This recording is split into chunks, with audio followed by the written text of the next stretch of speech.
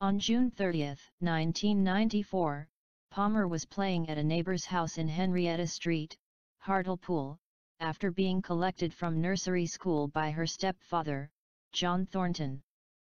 At approximately 15:30, Gary Amerigo, the local ice cream vendor, arrived and Palmer went to ask Thornton if she could have money to buy an ice pop. She was the only customer, and after serving her, the ice cream salesman left and continued his route. Amerigo said later, "Only Rosie came up to my van that day. She didn't have enough money but I gave her the ice cream anyway. She seemed just her usual self, bright and cheerful." Armstrong, who was celebrating his 32nd birthday that day, abducted her as she walked away after making her purchase. It was approximately 2 hours before Thornton realized Palmer was no longer at the neighbors or playing outside the house. He and other local residents began to search the local area for her, and at 20:45 she was reported missing to the police. The police search operation was headed by Detective Superintendent Doug Smith of Cleveland Police and involved door-to-door inquiries, tracker dogs, and local volunteers. Warehouses, industrial buildings, and disused buildings around the adjacent docks were searched while Home Coast Guard, a police helicopter, and a Royal National Lifeboat Institution, RNLI, lifeboat searched the sea and shore. Police first called at Armstrong's flat on July 1 while conducting initial door-to-door inquiries during which residents were asked to answer a questionnaire aimed at tracing her last movements. On July 2 they returned while carrying out cursory searches of houses in the area. On July 3 two detectives spoke to Armstrong. They noticed that his previously cooperative, friendly and helpful demeanor had changed, and that he then appeared very shifty, on edge and looking very worried. Acting on suspicion, the detectives arrested Armstrong and a second search of his first-floor flat was conducted. Palmer's mutilated body was found in a bin liner inside an airing cupboard in the flat. Her shorts and underwear were found nearby in a separate bag. Armstrong denied any involvement in the crime and claimed that someone else must have put the body there.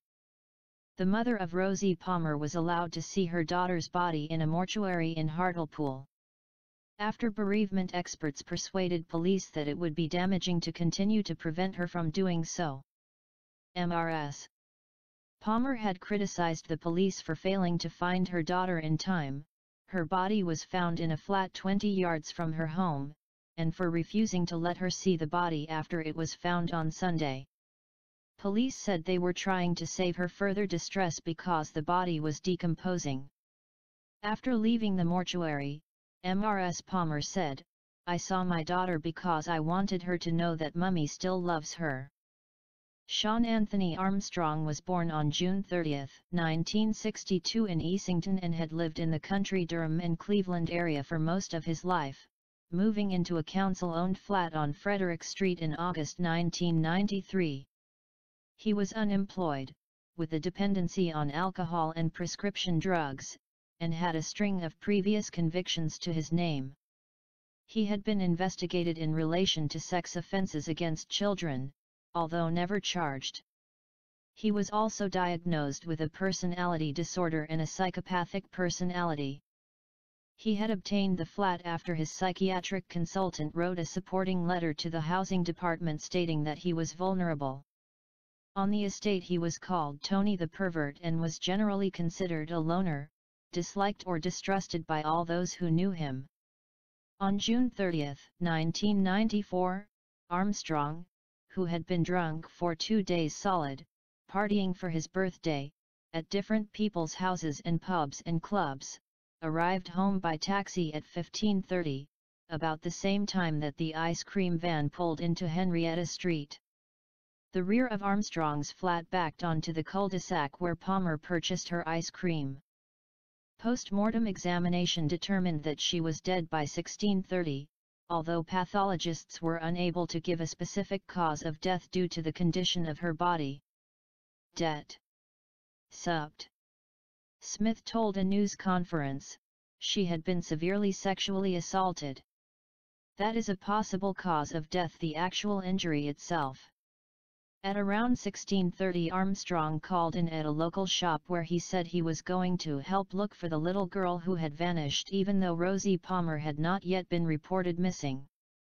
The shopkeeper noticed blood on Armstrong's hand, which Armstrong said was the result of being bitten by his dog, despite the absence of any wound. Armstrong then took his dog and a bottle of cider to the nearby beach and began running in and out of the sea for 2 hours until neighbors reported him to the police, who arrived and told him to go home. Armstrong was charged with murder and remanded in custody to await trial at Leeds Crown Court. He planned to feign mental illness and plead guilty to manslaughter on the grounds of diminished responsibility. However, while on remand he had revealed this plan in a letter to crime author Bernard O'Mahony, who had posed as a woman in hope of getting a written confession from the killer. This letter was given to police and shown to the jury at Armstrong's trial, and he quickly changed his plea to guilty of murder. Armstrong was sentenced to life imprisonment on July 28, 1995. The trial judge, Mr. Justice Ognall, did not make any recommendation as to how many years Armstrong should serve before he could be considered for parole, though in a High Court ruling of May 2006, Mr. Justice Crane set the minimum term to 16 years, subject to a deduction of 12 months and 21 days for the period on remand, meaning Armstrong was eligible for parole in July 2010. Sean Armstrong was jailed for life for the brutal murder of 3-year-old Rosie Palmer, from Hartlepool, whose battered and sexually abused body was discovered in a bin liner in his home. He protested his innocence to police but confessed to the crime in letters he wrote to author Bernard O'Mahony, who posed as a woman to gain Armstrong's trust. Armstrong was jailed in 1995 following a last-minute confession after police were given the letters. To make matters worse, he had been granted legal aid to sue the man who helped put him behind bars. Armstrong, who was known to have psychiatric problems and had threatened to kill children, was released from Hartlepool General Hospital and rehoused as a neighbor to Rosie's family in 1993. A report in the psychiatric care given to Armstrong was published in June 1996, 2 years after he murdered Palmer, and the local health authority criticized the standard of care as inadequate and full of shortcomings, but added that the murder of Palmer could not have been predicted. In June 1997, Palmer's mother, Beverly Yates, launched a £200,000 compensation claim against Tees Health Authority and Hartlepool and East Durham NHS Trust, alleging negligence for allowing Armstrong to be released from their care. This was thought to be the first damages claim against a health authority or NHS trust by a relative of someone murdered by a released patient. The claim was struck out in February 1998 in the High Court by Master Hodgson, who ruled that Armstrong had made no direct threat against Palmer and her family.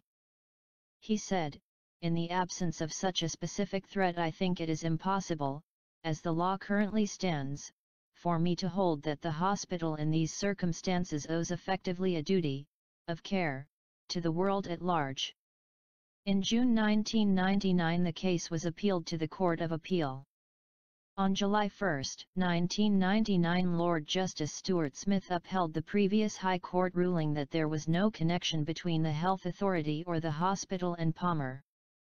After a number of years during which very little was reported about the Rosie Palmer murder case, by this stage, the proceedings had already cost thousands of pounds worth of taxpayers' money.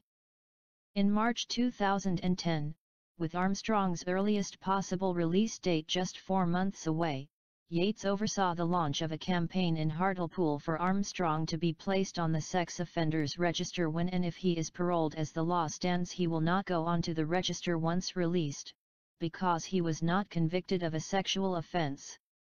Update. From what I have understood, the worthless bastard has been released from prison. Rosie's mother is doing everything in her power to put him back behind bars. Rest in peace, little angel, and you will never be forgotten.